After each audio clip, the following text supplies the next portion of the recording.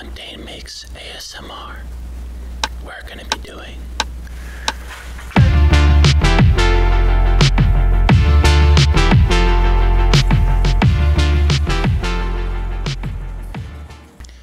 okay, so if you saw the last video, I got the drone flying. That was pretty dope. But it was beeping at me the whole time because of the low battery alarm. I'm just gonna hook up a bunch of voltmeter and an ammeter and run it at full blast and see if there's a voltage drop. Yeah, bench testing.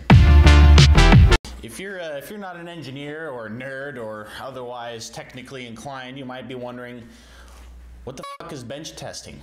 It's when you test something, but instead of testing it in nature, you test it on a bench. Bench testing. There's a So measuring voltage is pretty simple. I can just, I could actually just get some ring terminals and pop it on there and wire the feelers in. Current has to flow through the current measuring device, which means I need some ring terminal probes for all of it. Yeah. Use forks, be a little easier. So I better get 4 of those. Yeah.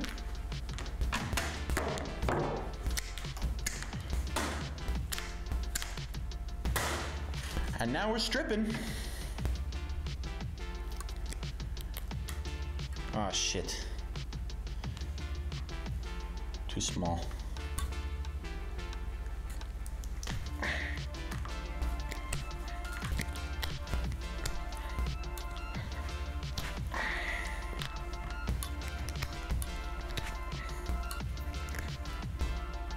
People are gonna love this part. So we have our pack negative here, and that's going to our voltmeter in the orange. And then our pack positive here, which is hooked up to both our orange voltmeter and to our red current meter. And then the negative for the current meter is being hooked up to the other side of our plug. Hopefully that connection holds. Woo! There we go. Got our voltmeter on the left and our ammeter on the right. So this is our current and this is our voltage. We would hope to see that when our current goes up, our voltage stays fairly consistent, but I don't think that's what we're gonna see. So I'm gonna turn on my controller here.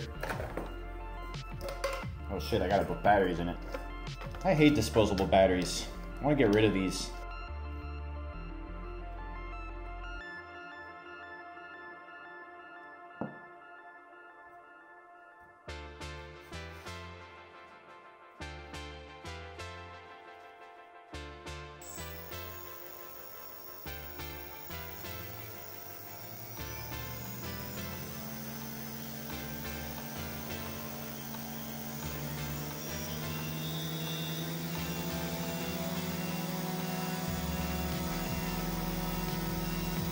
That's full hog.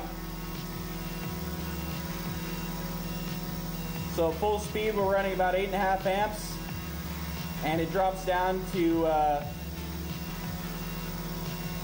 just below 10.2 volts.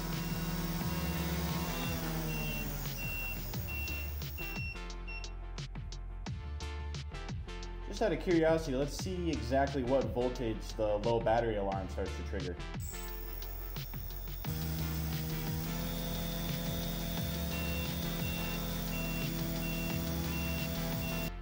Alright, well I guess I could try just adding one more cell in series. That would bump up the starting voltage. Hopefully that won't fry any of the electronics in the drone, but I honestly doubt it. And then the only other thing I would try is putting 3 more cells in parallel, but that adds a lot of extra weight. I want to try to avoid that. I actually wrapped these cells myself just with my stove. Not terribly difficult. Interesting. Okay, beautiful. This is gonna make for a 14.8 nominal voltage pack.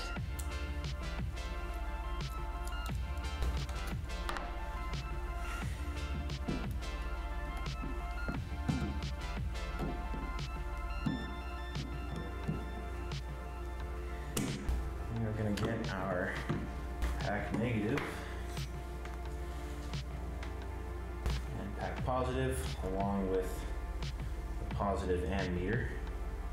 And last but not least, the ammeter negative. Woo. Test 2, here we go.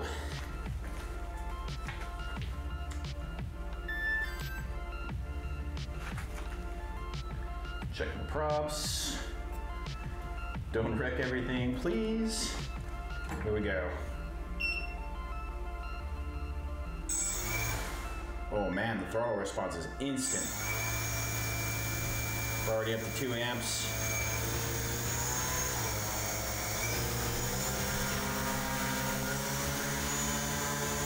4 amps.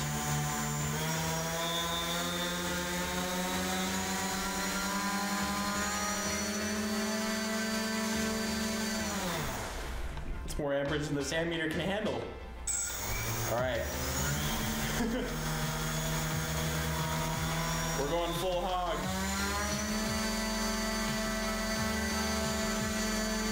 Holding strong at 13 volts. Man, that sounds strong. Hell yeah. That's awesome. All right, well, it looks like one more cell in series solved my voltage problem. Yeah, hell yeah. Those cells hold very steady at full voltage. Okay, so there's one last thing to test. That's the internal resistance of this battery pack. And the first thing I need to do is to use an external resistor. In this case, it's going to be this little light. So I'm just going to measure the resistance of this light using my multimeter.